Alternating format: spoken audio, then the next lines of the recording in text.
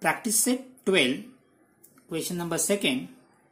Find the HCF by division method and reduce to the simplest form. Example 1. 275 upon 525.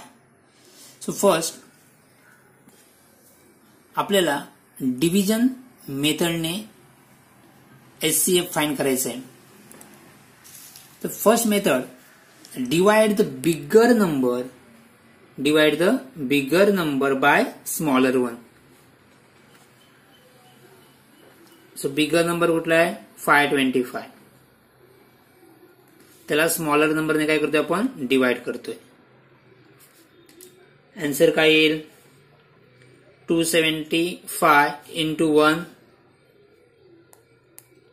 275. Minus करा 5 minus 5 0, 12 minus 7 5. हा 1 इकडे carry झालाय. इथे किती उरले 4. 4 minus 2 is 2. सो नेक्स्ट हे जे आपले फायनल मिळाले याला काय करायचं next step divide previous divisor. Divide previous divisor म्हणजे हा डिवायझर आहे इथे. Divide previous divisor by the remainder. हा जो रिमाइंडर मिळालाय याने ह्याला काय करायचं डिवाइड करायचंय. करूया आपण. हे किती आहे 275. हे 1 इथे आहे. 275 1 जार 275. हे 1 250.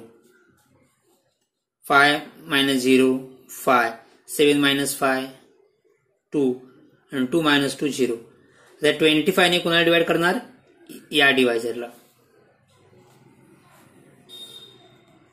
किती येईल 25 1 जार 25 0. हा 0 खाली आला 25 0 0च डिवाइड होईल. किती येणार इथे आन्सर आलं तुमचं. रिमाइंडर किती आलं इथे 0.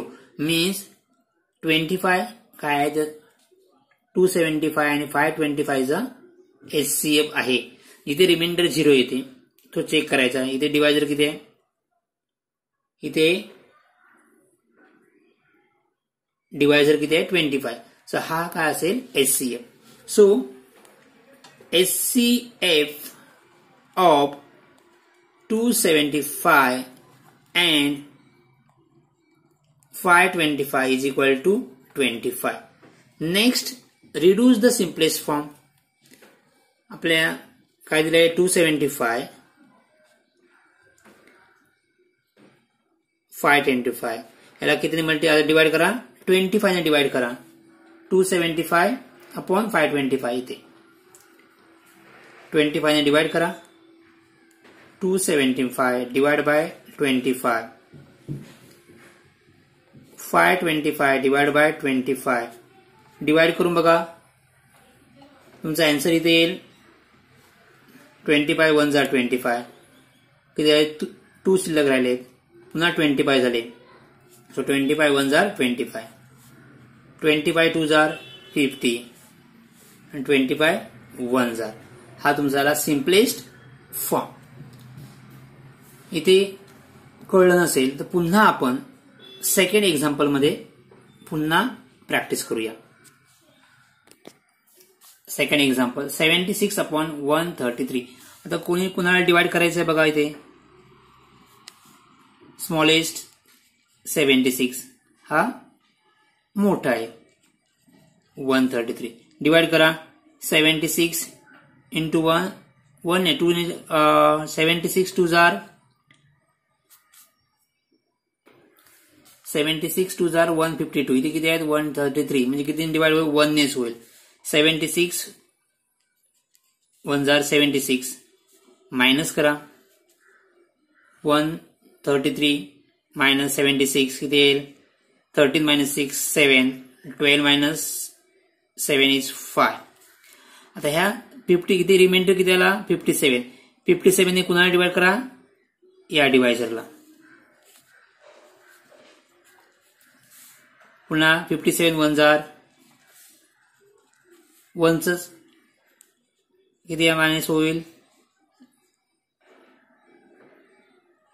9 इथे 1.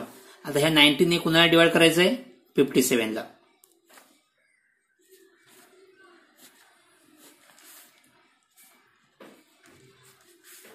19 threes are 57. Remainder is 0. So HCF of 76 and 133 is equal to 19. कळलं इथे बघा 76 133. Here smallest number is 76 आणि हा मोठा आहे smaller and bigger किंवा greatest 133. 133 ला 76 ने आपण डिवाइड करतोय. किती नाही 76 वन जार 76. किती रिमाइंडर आहे 57. आता या 57 ने याला डिवाइड करतोय 76. पुन्हा 1 नेच डिवाइड होणार 57 वन जार 57. किती रिमाइंडर आहे तिथे 19. आता 19 ने कुणाला डिवाइड करणार 57 ला 57. 19 3 जार 57 आणि रिमाइंडर इज 0. रिमाइंडर 0 म्हणजे हा जो डिवायझर आहे हा काय असणार आहे HCF आहे. आपण पुन्हा simplest form 76 133 76 divide by 19 133 divide by 19 किती येईल इथे 4 डिवाइड करा answer is 7. So 4/7 is a simplest form. Third example 161/69 161/69. Smallest number 69 आहे. ग्रेटेस्ट डिवाइड करा 69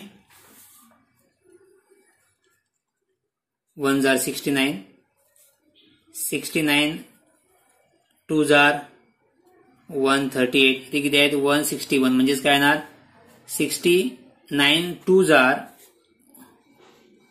138 मायनस करा किती मिळेल 23. 23 ने कुणाला डिवाइड करणार 69 ला. 23 3 जार 69. So reminder 0. रिमाइंडर 0 मिळाला म्हणजेच काय means HCF of 161 and 69 is equal to 23. Simplest form